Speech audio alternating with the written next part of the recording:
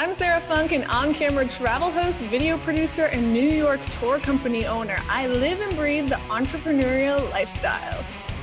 And I'm Maxima M. Martineau, a fantasy author, co-founder of a writing resource site called All the Kissing, and a brand writer for GoDaddy. Being an entrepreneur takes courage. This lifestyle is full of ups and downs, twists and turns, and unexpected hurdles.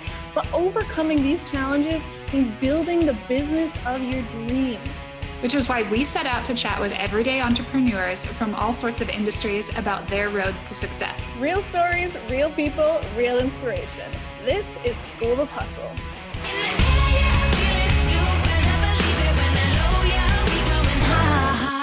So Maxim, how are you feeling today? You know, I'm doing pretty good, all things considered. I'm feeling a little cooped up, and I'm like a self-proclaimed like recluse. So like I don't like to go out anyway. Wow. But so even this now, is a lot for you to feel this way. Yes, it's a lot for me. So I need to be doing something that like sparks either my creative energy or gets the juices flowing or something, because I'm feeling a bit stagnant right now. I'm not gonna lie. I hear you. I told myself I would work out every day of this. And I think I've probably worked out a total of 5 times. So I know. I know. I think by the time I get out, like I'm going to have zero muscle left in my body. But you know, we got to take care of our health these times. We got to take care of our mind. Today, we're chatting with Taylor Elyse Morrison, founder and CEO of Inner Workout.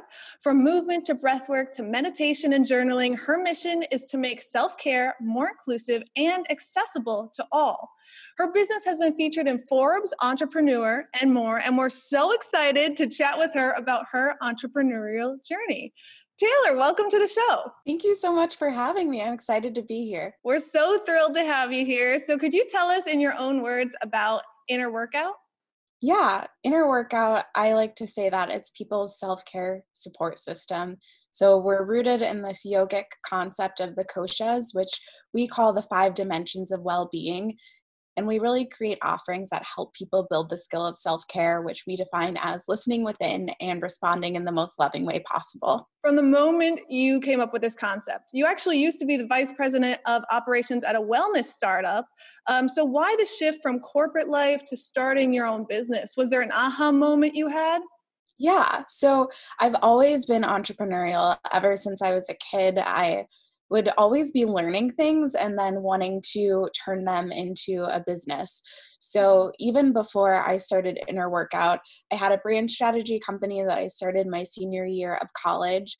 And I ended up actually marrying my high school sweetheart. And I remember telling him pretty early on in my relationship with him, like, if I am still working for someone else by the time I'm 30, then you have to make me quit my job because I know I'm meant to be an entrepreneur. I love that. That's so inspiring. And I completely agree as well. That was kind of my timeline. So we're in line with that. Yeah. So I was working in corporate at Allstate's headquarters, and I knew that life wasn't for me. So moving into a startup and a role on the ground floor of a startup really felt like a good way for me to start to build up some of my business and especially my operational chops. So let's get back into Inner Workout a little bit. How did you know that was going to be a good business idea? I wish I could say like there was a specific moment, but when I had the idea, I was about to take a yoga class and I just thought, why isn't there a self-care class? And so I did a lot of looking around to see if there was something similar to what I wanted to build. And I didn't really see anything that was exactly the same. There were some things that were kind of similar, but were maybe focused more on cardio. There wasn't anything in the restorative space and nothing that was purely focused on we're here to help you build the skill of self-care. So I saw that market opportunity. And then I started talking to a lot of people. I was in a startup program. And so I was doing a lot of customer discovery and talking to people and running the idea past them and getting a lot of good feedback. Could you tell us a little bit about that startup program? I'm so curious about that. I bet it taught you so much. Yeah. So I did a program called, well, it's the organization is called Future Founders. The program that I'm in was at the time called the Startup Residency. They've since rebranded to the Startup Bootcamp, and it's for idea stage companies. And it really takes you through the process of validating your idea, starting early stages to think about what a business model could look like. And for me, it was really helpful because it gave me a lot of accountability. We had to talk to a certain amount of customers by a certain amount of time. And then also it gave me a really good support network. Like there are people who went through that program, and then there's a second stage where you get even more support and mentorship. And I still talk to those people today. Was there anything that people had told you during your process of validating the idea? Maybe some people you spoke to asking if they would be interested that gave you new ideas to tailor your business model? So I think the biggest learning was that people knew in general that self-care was something that they should do. And either they knew what worked for them, but they struggled to make time for it, or they didn't know and they were just kind of lost. So I really saw the biggest opportunities for us to offer support was one, in creating something that people could put on their calendar. They could go to it, they can show up for it. That accountability piece, and then also the support and kind of guiding people through a practice, guiding them through things that can resonate with them. So let's talk about a little bit the first thing you did when you had your business concept. Now, how do you implement it, right? How do you create it? This can be so overwhelming. Yeah. So where did I start? I think what was helpful for me is having a background where I was working with clients on their branding. I definitely had a little bit of a head start because my brain starts to think about mission, vision, and values, who our target customer is, what the type of language we're going to use to connect with them is. But even before all of that, I loved this name of Inner Workout. So I searched to see, like, is there a domain that I can get? Can I start to reserve names on social media? And did like a preliminary trademark search to see what was out there to make sure that there wasn't something I didn't know about. So that's kind of where I started. And then I started building out the brand. I built the website myself. My husband's a designer, but it was really important for me as I was building out the brand to support as many women-owned companies as I could as I was building my company. So I actually worked with a colleague of his to build the visual brand. And then I executed that on building out the website. I had a landing page up for a while, so I would kind of tease about it on my own channels, and people could go and start to follow, start to sign up, so that when there was something, I had not a huge list, but a little bit of a list. So when you started doing this, it sounded like you kind of rolled it out slowly to see if there's a taste, right, in the market for it. What were you feeling when you launched your first class? Were you scared? Were you excited? What was going through your head? Yeah.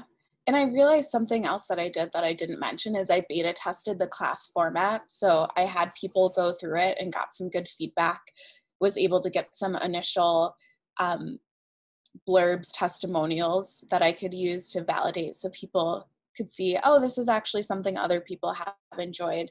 When I launched, I felt really ready. So I had the idea for the concept in late March, and I didn't launch until September. And so by that time, I was like chomping at the bit, ready for people to actually experience it. So I was excited. It also was a little nerve-wracking because it's like, What if it fails? I spent so much time on this. I know. But Oh my it gosh. was cool. It was exciting to launch it. So entrepreneurship has a certain level of fluidity to it. And I'm curious, was there anything that was absolutely non-negotiable for you? Like the concept or the name or something else entirely? I really loved the name, and I knew that I wanted to support people in self-care. I think values-wise, I also really wanted to be a company that represented all different shapes, sizes, backgrounds, and be really making self-care accessible. So I've been really intentional in that when there's different brand partnerships, when you see all the photos on the website, you see different types of people represented, and that's really been a stake in the ground for me. I absolutely love this message that you're putting out there. And it sounds like you were just so prepared, right? This came to you in late March and then you launched in September. So was there anything that you wish you knew now that you could have told yourself back then? I wish I would have been a little bit bolder in asking early on. I think I had a lot of fear and imposter syndrome of like, what if someone finds out that I'm not a real CEO, whatever it means to be a real CEO? In some ways, failure can teach you so much more than success can. And learning from failure and adapting failure can lead to a more successful outcome. And I think the little voice in our head that's always like, oh, I'm an imposter, I'm not really this great. That's what it's really saying is you're afraid of failure. Yeah. And I also noticed that there was a lot of self-sabotage where I was afraid of failing. And so I wouldn't want to tell people about what I was building, or I wouldn't want to ask for help, which inadvertently, actually not really inadvertently, subconsciously was leaning me towards failure because I was so afraid to put myself out there. And so I was just like, I either am going to do this and ask for things and show up in a big way. And if I fail, I fail, or not do it at all. But this in between it just was not healthy for me. Is there anything you're still actively learning about? Well, it's funny. I don't feel like I know it all. I think the reason why I'm good at running this company is because I'm a person who is actively figuring out what self-care like in my life in any given moment. I think the biggest thing that I'm looking at when it comes to self-care is how I relate to self-care when self-care is my work. And I love what I do, but I also know that my tendency is to be a workaholic. So really trying to figure out how I can have things that I do for fun outside of my job, which honestly is a good problem to have. Like a lot of people don't enjoy what they do so much that they're like, man, how do I step back from this? So I'm curious, Taylor, you have had so much experience, right? You worked at a startup before this. You've gathered an email list before you even launched your business. So I would say you're pretty savvy when it comes to the marketing side of your business. However, like the wellness industry is growing, right? Like I feel like there's a lot out there, a lot of competitors. So I'm really curious how you separate yourself. How do you stand out from everyone else who's trying to say that they're a wellness brand right now? I think a couple of things. One is being really firm and intentional about being an inclusive wellness brand. I also think that focusing on being a product and a company that's focused on self-care, yes, there's like a mental health aspect of that, but we're not really a health company. We're not really a fitness company. We're really about you relating to yourself. That's such an honest mission. I love that. So what's next for your business? Are you looking to expand into other products and services? Can you talk about what products you offer now as well? Yeah, so it's interesting. It's an interesting time to be a business owner. I would have answered this question probably a lot different a couple of months ago. So what we offer right now is we have the inner workout class, the namesake class, which is a 30 to 60-minute class that blends movement, breathwork, journaling, and meditation. And it's all designed to help you build the skill of self-care. So right now, what we can offer is we have the pre-recorded classes for that. And people can buy a single class or they can buy a bundle of all of the class recordings. We did do a lot of in-person classes, and we have a certification program, which is now taking place online, where people can become inner workout facilitators. That's what we call it, rather than teachers, because again, we really think that you're the teacher. We're just facilitating the experience to help you step into that role for yourself. So we've got that certification program. And we also have what we recently launched is the Take Care profile, which is completely digital. It measures people along the 5 dimensions of well-being, tells you percentage-wise where you're at, and then gives you 3 customized self-care practices based on what your results are. So what are you doing to navigate these challenging times as a business? Are there any new products and services that you're going to offer, such as virtual classes, perhaps? I kind of hit pause when everything with COVID-19 happened.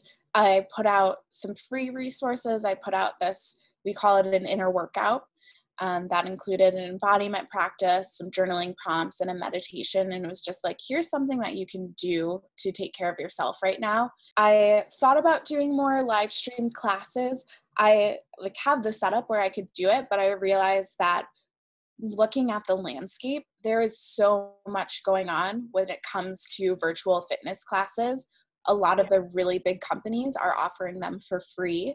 Could you talk a little bit about the partnerships with brands that you've established? Yeah, so I've done a lot of event partnerships, and sometimes it's me teaching a workshop on self-care, sometimes it's teaching an inner workout class, but it's been really good because it allows me to get in front of a different audience. So I've chatted with a few entrepreneurs in similar spaces, whether that's wellness, fitness, or like adjacent to the wellness industry, who have a very strong social media following, and their followers expect them to be motivational and energetic all the time. Like their posts on social always have to be happy and smiling faces and positive speeches. And, right now that can be difficult. It's a lot. So when you have people counting on you for this type of, support, emotion, feeling, whatever that may be, how do you keep yourself motivated?